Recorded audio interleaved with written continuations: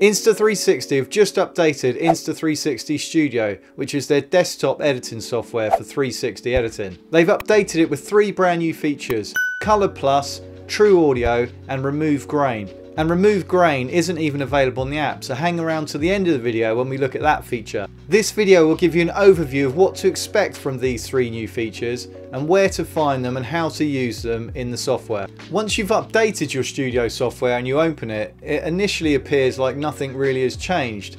But don't panic, because first of all you have to import your footage. Once you import your footage, then on the right hand side you'll see one of the new features. So let's start there. True Audio is one of Insta360's latest audio features, and what True Audio does is it reduces ambient sound and enhances the sound of your voice. The options in the studio software are labelled slightly differently to what they are in the app, but they do the same thing. So you have True Audio off, which will just simply play the sound as you recorded it, and you can also select vocal enhancement or background noise reduction. I'll show you the difference between the 3 options in this driving shot from a ghost hunt video that I did with the Insta360 ONE X earlier this year. I'm not going to do any further comparisons in this video because I've already looked in depth at True Audio with lots of examples in this video here, which looks at how True Audio is used in the Insta360 app. With the filter off, so this is exactly how you've recorded it in camera, you can hear background noise and you can hear road noise and general traffic sounds. So tonight I'm on my way to a ghost hunt at Shepton Mallet Prison with Southern Ghost Society. I'm taking the GoPro and I'm taking the Insta360 ONE X, and plus I've got a trail camera as well, which I'm looking forward to using the infrared functions on that camera. Vocal enhancement selected, it subtly reduces the background noise. So tonight I'm on my way to a ghost hunt at Shepton Mallet Prison with Southern Ghost Society. I'm taking the GoPro and I'm taking the Insta360 ONE X, and plus I've got a trail camera as well, which I'm looking forward to using the infrared functions on that camera. And we can reduce the background noise even further by selecting background noise reduction.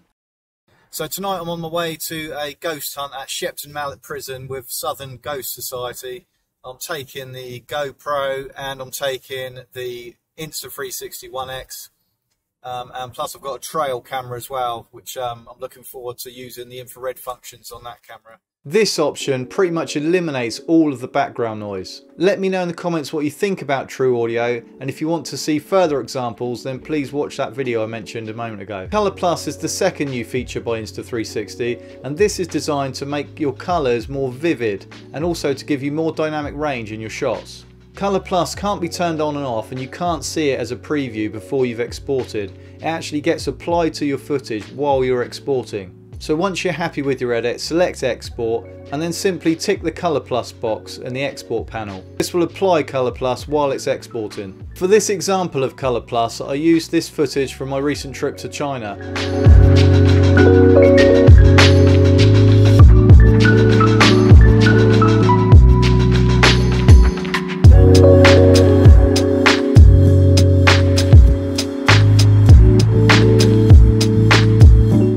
Select Color Plus, it automatically selects grain reduction at the same time, and you can't deselect grain reduction if you're using Color Plus.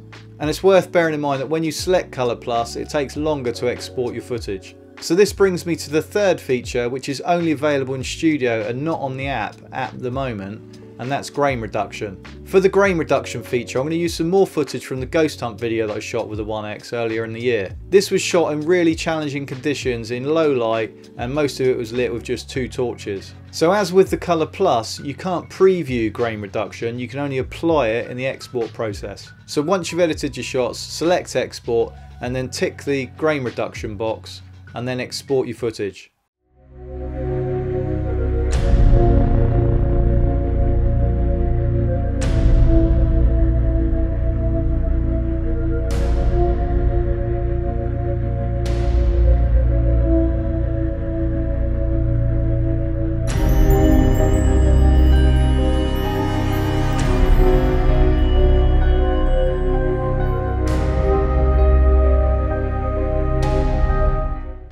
So we've only just looked at this one shot, so this isn't a real evaluation of the grain reduction feature. These images were very dark and there was lots of noise, but if we compare these images side by side, I think it's clear that the grain removal has actually done a really good job. And if we had footage that was in a less compromising environment, I think the grain reduction tool would actually do a good job of smoothing out a lot of the noise. Let me know in the comments what you think. Like all of these AI features, they won't work well in every situation. You have to experiment with them and learn from them so you know what works best in certain situations. Let me know in the comments what you think about these 3 new features. For more 360 video hints and tips, please remember to subscribe and hit the bell, and I'll see you on the next video.